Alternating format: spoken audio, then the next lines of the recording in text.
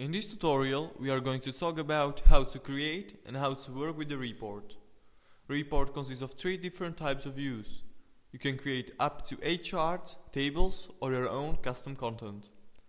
Before we start, ensure you are the report editor and you have a dataset with some imported data. This process has been described in previous tutorials. Let's start. We have a dataset containing sales data. New report is created just by clicking on the Create button. Let's create a simple chart. As you can see, there are many different chart types you can choose from.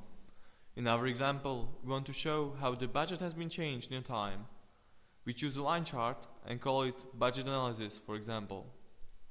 Now we need to define the time interval. By default, it is automatically set according to data availability. The next step is to choose the indicators which you want to analyze. You can define your own ad hoc indicators and write various formula scripts for them. To find more about creating them, visit our developers portal. You can also change the aggregation type and appearance settings. Okay, single indicator is enough for our case. If you want to look deeper into your data, you can do the drill down.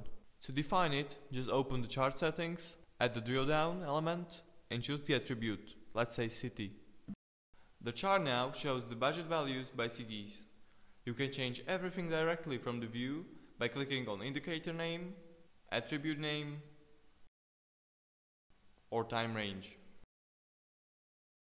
Changing the chart type is also very simple. Now we can go ahead with the tables. Similar to charts, we can also define its name, specify the date interval, and choose from the indicators. Unlike the charts, it is possible to create indicator groups. Here is our table. Now we can add the drill down path. It is also similar to charts, but you can specify as many drill down paths as you want. Let's say city and product. This applies also to the date time interval definitions. You can specify more time entries and define them using formulas. Here is how our table looks like. All settings are accessible just by clicking on the desired element. The table is easily customizable. In the settings dialog, you can add or remove elements, change the order of them, and choose from various table appearances. If you are ready with the table, you can leave comments directly in the table cell. It will also be shown on the comments panel, where you can comment the entire report. You can track the conversation by subscribing email notifications. Common functionality for both views are filters, variables,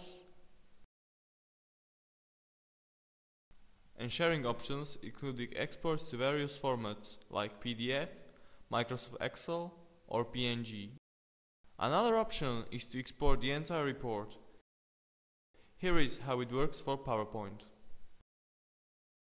You can share the entire report with your colleagues,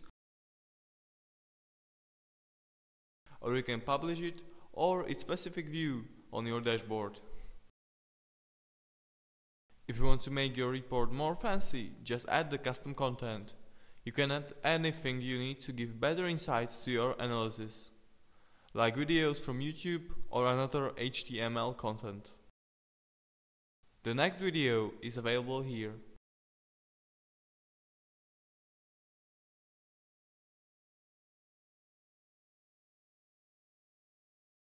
Thank you for watching this BellaDati tutorial.